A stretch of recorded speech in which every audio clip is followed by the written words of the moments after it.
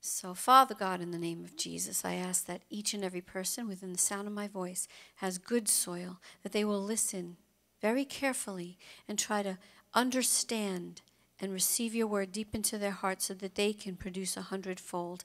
In Jesus' name, amen and amen. And speak through me, Father God. I need you. I'm your vessel, Holy Spirit.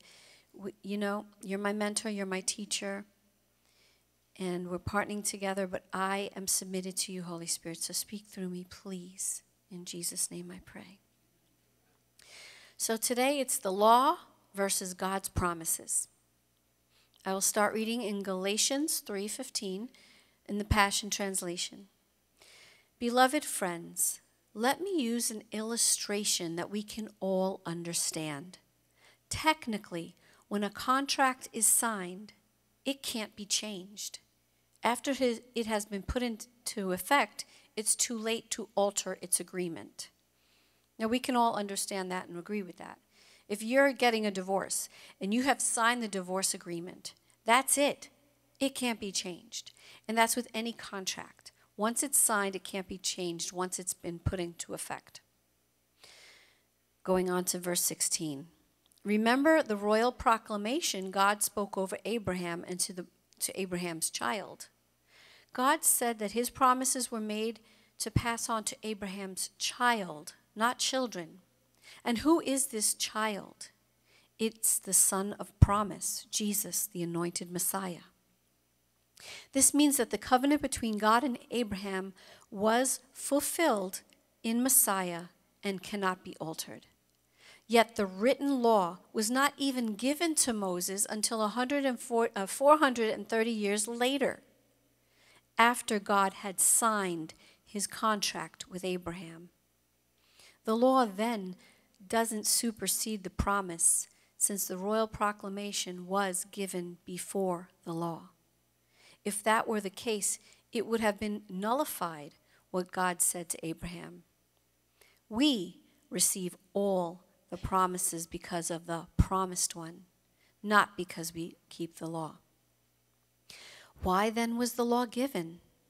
It was meant to be an intermediary agreement, meaning in between the giving of the promise and the fulfillment of the promise, added after God gave the promise of the coming one. It was given to show men how guilty they are and remained in force until a seed was born to fulfill the promises given to Abraham. When God gave the law, he didn't give it to them directly, for he gave it first to the angels. They gave it to Moses, his mediator or lawyer, who then gave it to the people. Now, a mediator does not represent just one party, but God fulfilled it, the promise, all by himself. Same thing when you're in mediation. I go back to divorce proceedings, but you'll have two parties and you'll have a mediator. This mediation happened indirectly, like God gave it to angels, angels gave it to Moses, Moses gave it to the people. But when God made the promise and the covenant and the contract with Abraham, he gave it by himself directly to Abraham, meaning he was responsible for fulfilling what he promised. Like if I make a promise to you, I say, I promise you I will make you a flan. You have to do nothing but receive it. Now it's all on me to fulfill the promise I made to you. Verse 21. Since that's true, should we consider the written law to be contrary to the promise of new life? How absurd. Truly, if there was a law that we could keep, which would give us new life, then our salvation would have come by law keeping. But the scriptures make it clear that since we are all under the power of sin, we needed Jesus, and he is the Savior who brings the promise to those who believe. And we learned last week and continue to learn by grace, by believing, by faith. It's all by faith. So the concept of the promise is that we all need faith to believe it. This is the revelation that grace is what saves us. For the promise is enough. And let's remind ourselves, what's grace? It's the free and unmerited favor and love of God. And it springs forth. It comes from the source. It's the source of all the benefits that we receive from him. It's all through grace. So the law was intended to reveal our sin, not to secure righteousness. It was a temporary measure introduced to convince people of their need for justification and of their inability to save themselves, thus leading us to Christ. So the law was always pointing us to Christ because it was saying, this is the demands and you can't fulfill it. The law was inferior to the promise, having come through angels and Moses, in contrast to the promise that came directly from God, with him alone having responsibility to fulfill it. The law is not contrary to the promise, rather it's complementary. I like that. Remember, it came intermediarily, meaning in between. So it's complementary. The law demanded righteousness, but it was powerless to provide it. Its function was to prepare for the gospel by making people conscious of their sin and their need of a Savior. Nobody was ever able. I mean, come on. Can you keep all 10 commandments perfectly every single day of your life? No. Thank God for the grace of God. So the law and the promise, which is grace, each have a distinct function. The law brings conviction of sin, which unravels grace as the way to salvation. The law moves us. It even compels us to reach for grace. And this I love so much. Grace will cause one to soar even higher than the demands of the law. His grace, our thankfulness for his grace, that we believe we have been made the children of God by his grace through faith, the just shall live by faith. That will cause us to soar even higher than the demands of the law because we love him and we have a love relationship with him. Like I've heard people even, when they start complaining about the tithe. And they're like, yo, you don't want to give 10%? Give more. Soar higher. Not many people want to do that. But that's what I love. Grace will cause us to soar even higher than the demands of the law. Why? Because I want to please my Father.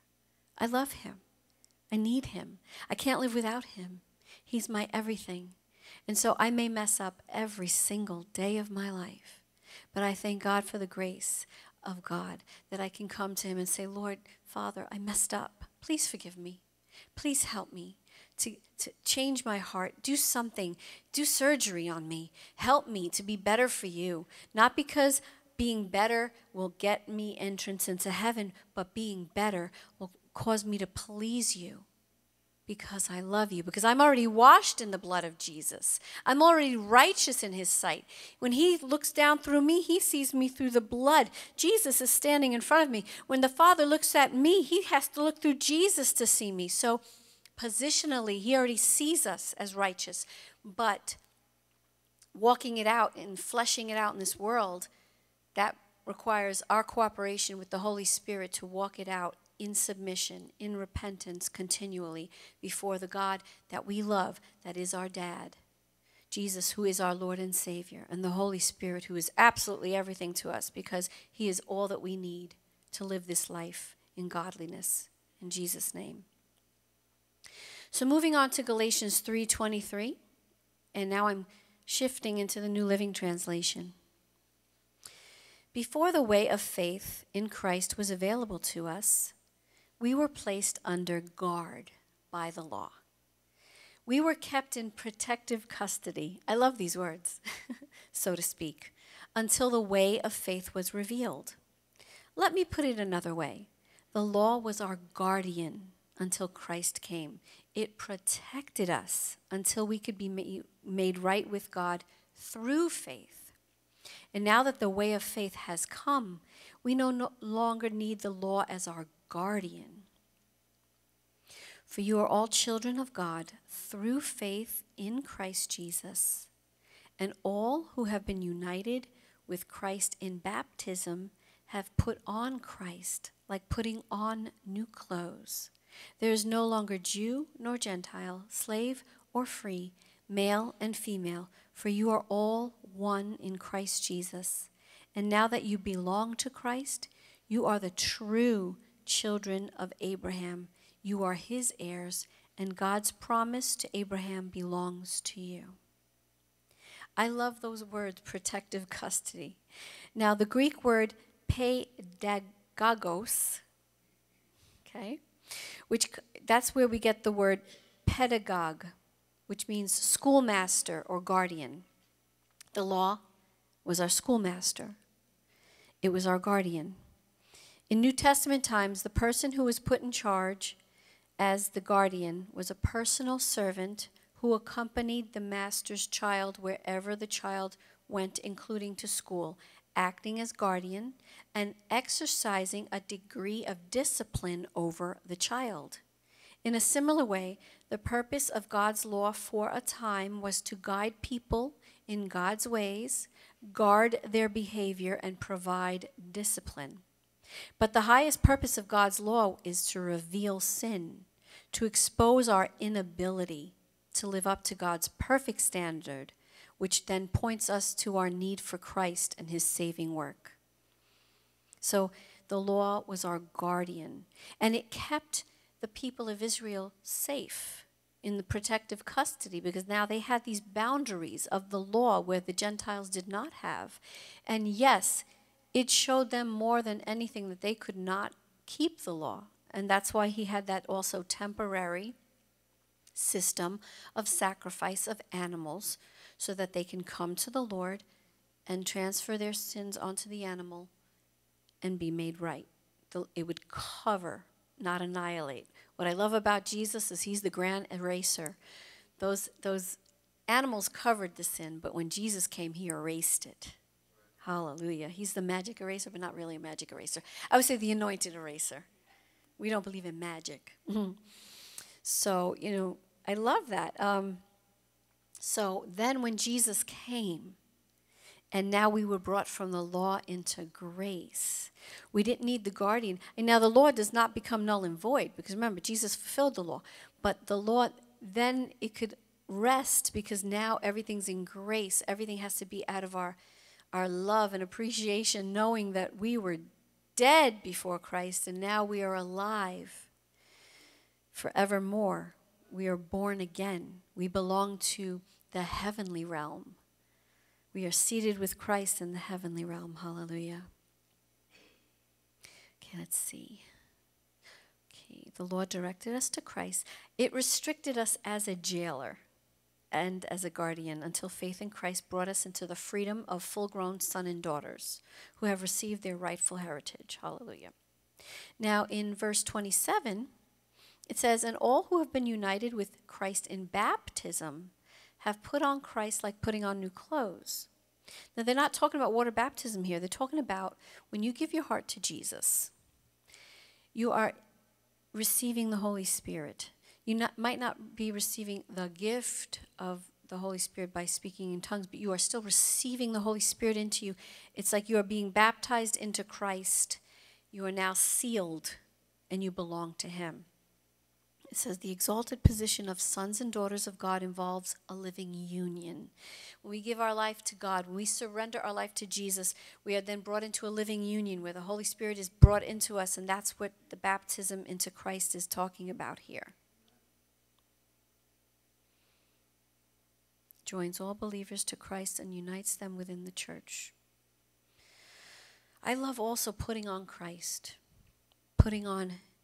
like new clothes, getting rid of those old rags and putting on these royal robes of righteousness, which is brought by his blood. Hallelujah.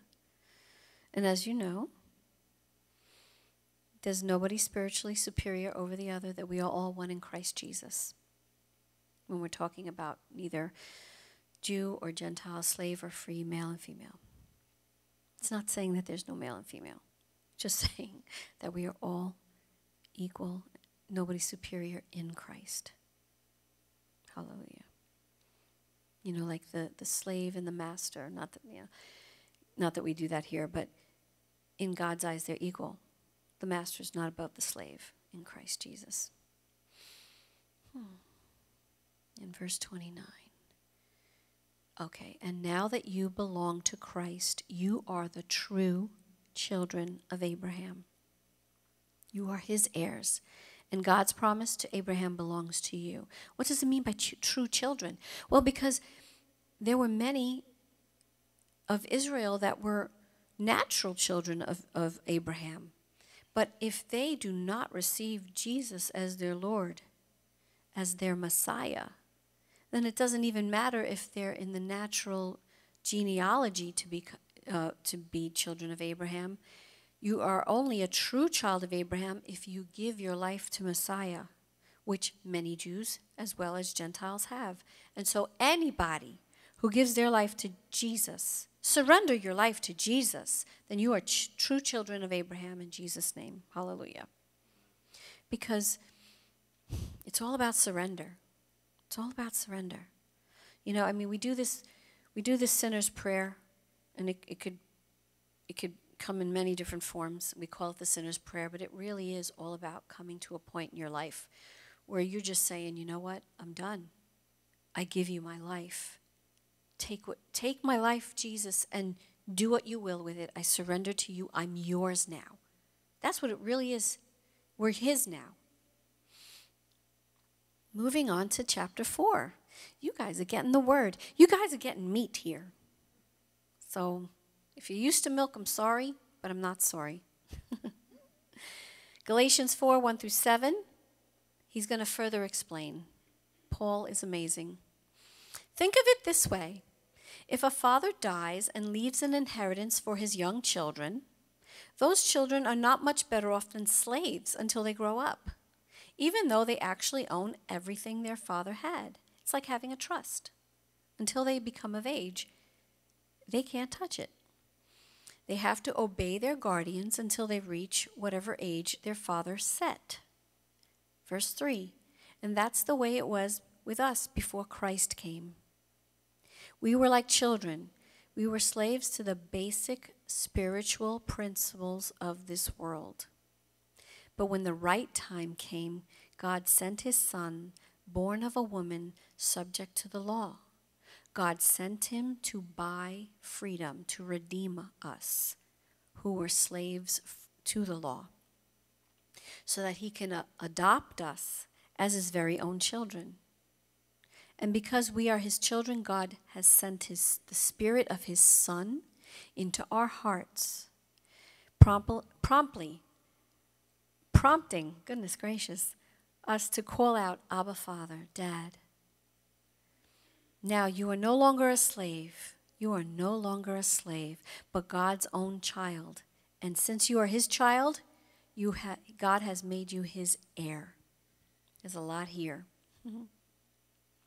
So as we know, the first part of it is talking about how, you know, we were like minor-aged children that did not have access to the inheritance until Christ came.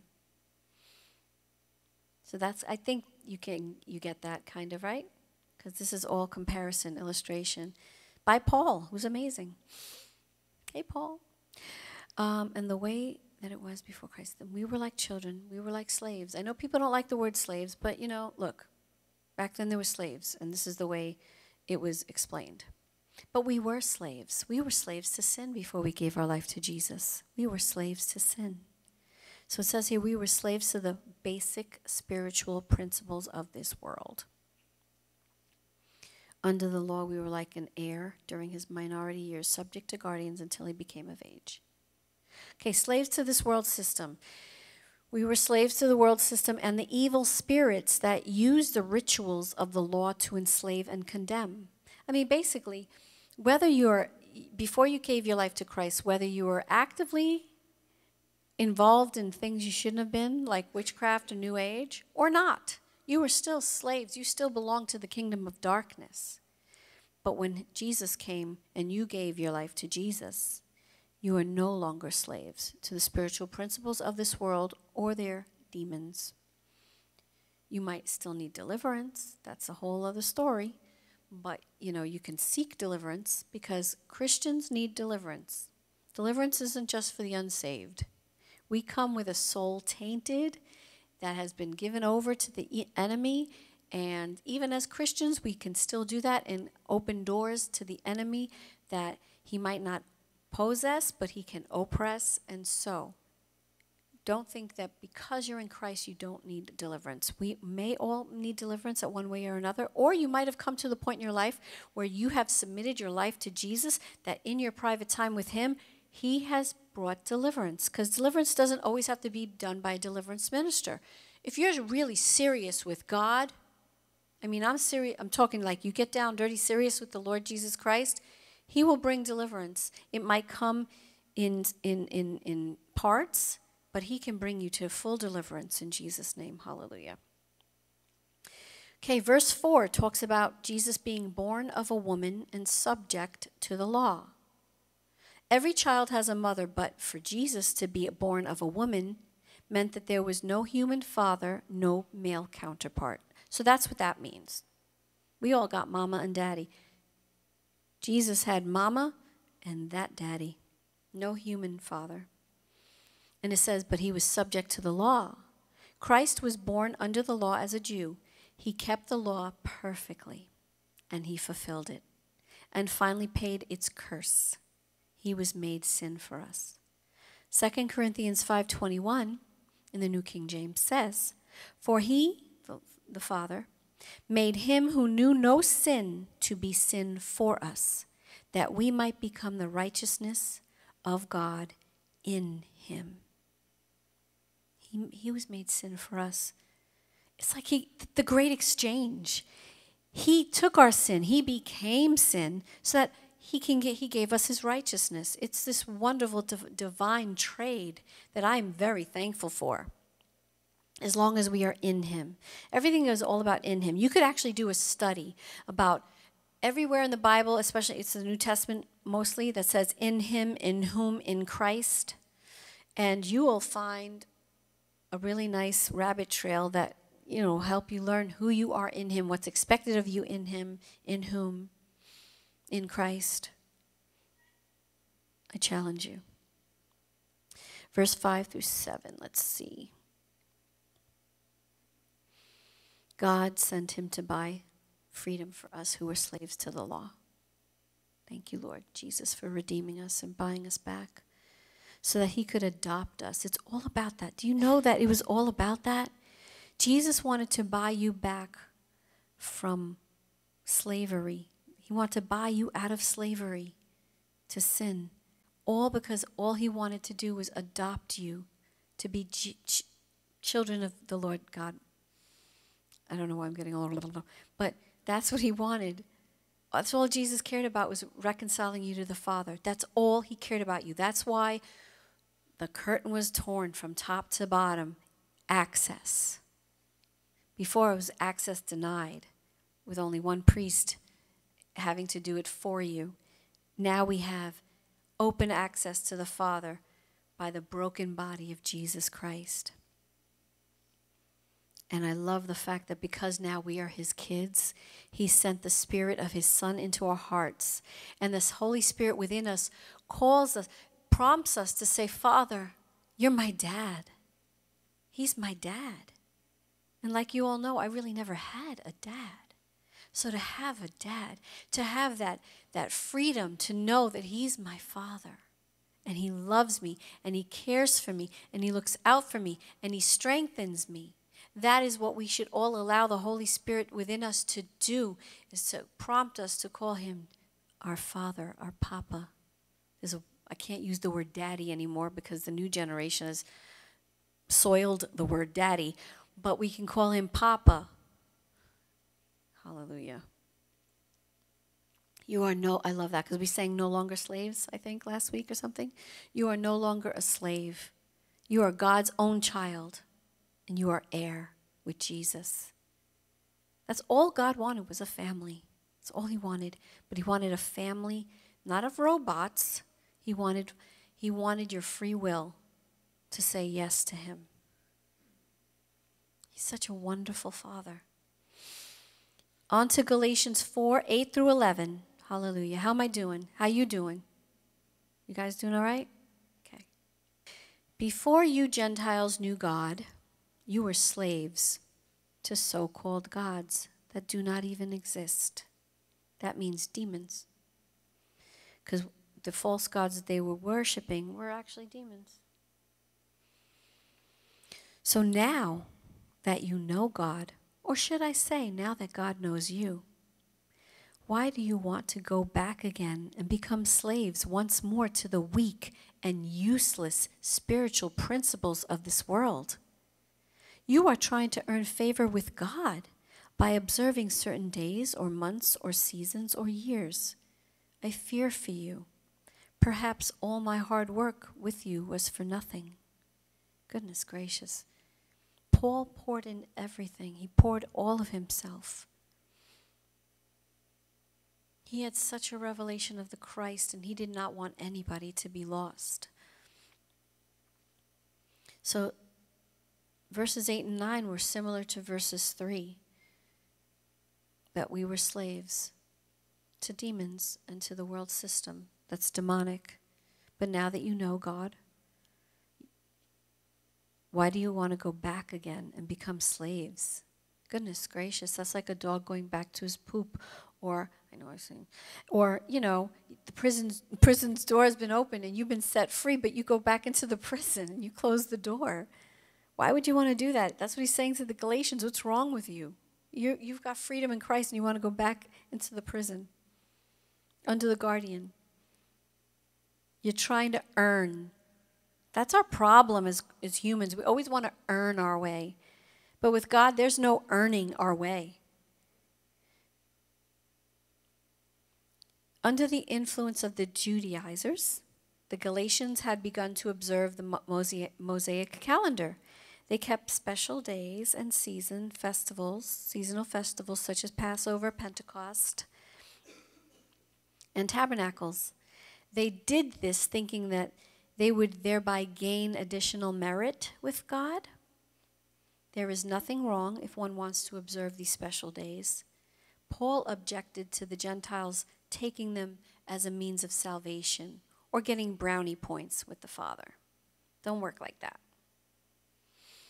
So now we're going to read how Paul is challenging the Galatians and reminding them. Let's see. Dear brothers and sisters, I plead with you to live as I do in freedom from these things.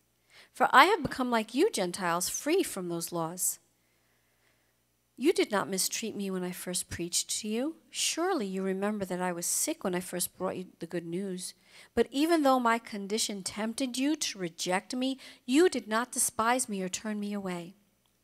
No, you took me in and cared for me as though I were an angel from God or even Christ Jesus himself. Where is that joyful and grateful spirit you felt then? I am sure you would have taken out your own eyes and given them to me if it had been possible. Have I now become your enemy because I'm telling you the truth? So he's telling them, look, he's challenging them. Live as I do in freedom from these things. For I became like you. I became free of all this. But now you want to become like a Judaizer and get under the law? Be free like I'm free, because I'm free because I'm imitating you and your freedom. You get that? Be free as I'm free. Don't go back to the law. And then he says, you didn't Now he's trying to remind them of the love they had in the past. He said, you did not mistreat me when I first preached you. And he talked about how he was sick, and it was probably repulsive.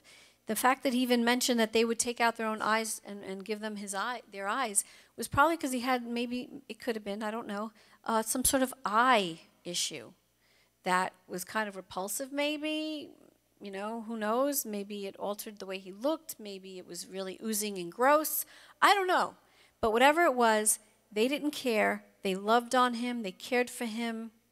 They treated him with respect. And he's trying to remind them, like, do you remember that? But now, all of a sudden, because I'm telling you the truth, I'm becoming your enemy? How often does that happen? Where we have people in our lives, and they're in deception, and we love them, and we try to now gently and lovingly give them the truth, and now they turn away from us. Don't shoot the messenger. But that's what human nature does. And that's what it seems like here, because they're trying to cling to something that's wrong. And because it's messing with what they want, in the direction they want to go, now they're treating Paul as the enemy. Galatians 4:17-20. Those false teachers are so eager to win your favor, but their intentions are not good. They are trying to shut you off from me. Isn't that what abusers do? Abusers try to shut you off from your family. They try to separate you from your loved ones so that they can now manipulate you. That's what they're trying to do here.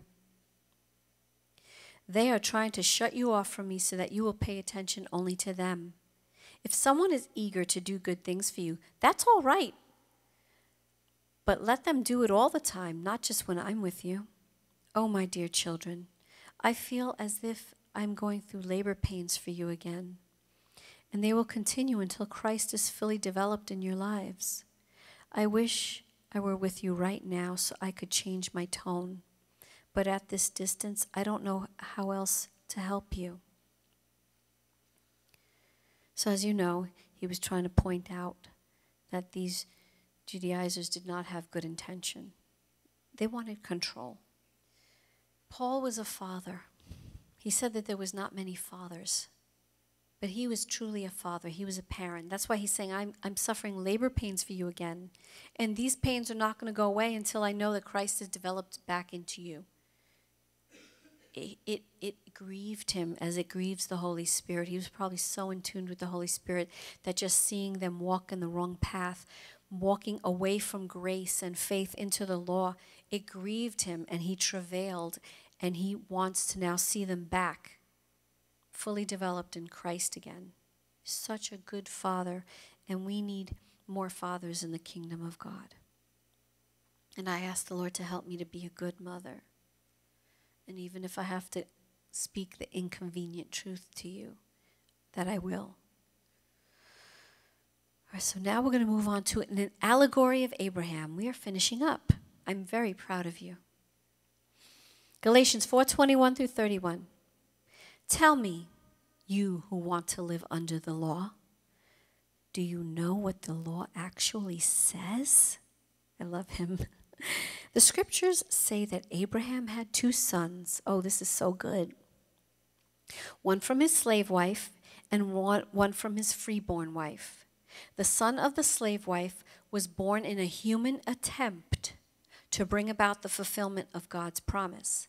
But the son of the freeborn wife was born as God's own fulfillment of his promise. These 2 women serve as an illustration of God's 2 covenants. The first woman, Hagar, represents Mount Sinai, where the people received the law that enslaved them. And now Jerusalem is just like Mount Sinai in Arabia because she and her children live in slavery to the law at that current time. But the other woman, Sarah, represents the heavenly Jerusalem. She is the free woman, and she is our mother. As Isaiah said, rejoice, O childless woman, you who have never given birth. Break into a joyful shout, you who had never been in labor. For the desolate woman now has more children than the woman who lives with her husband. And it's true. Sarah has many children of faith. And now verse 28 says, and you, dear brothers and sisters, are children of the promise, just like Isaac.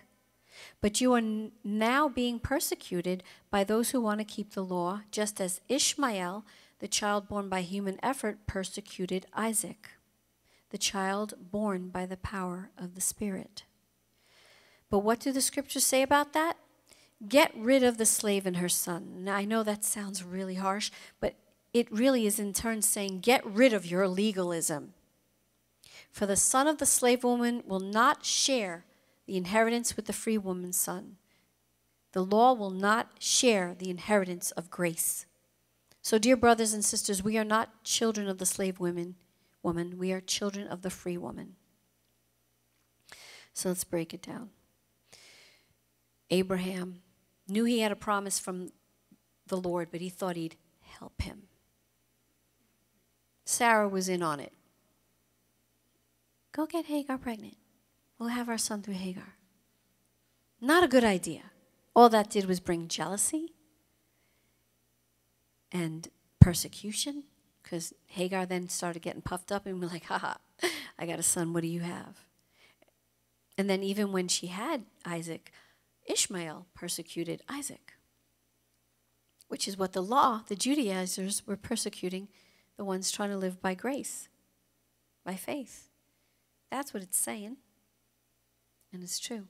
We are living in persecution in this world as children of God, but that's okay.